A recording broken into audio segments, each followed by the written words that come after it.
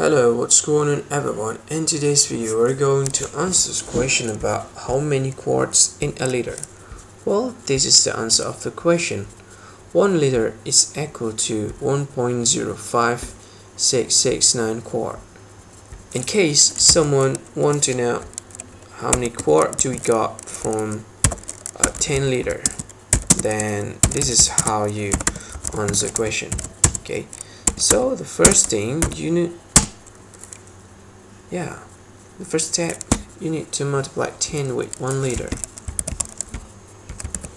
and give it an equal sign, and then multiply 10 again with this number. Okay, now 10 liter is equal to 10.5669 quart. Well, that's the answer of the question. Thank you for watching. See you later.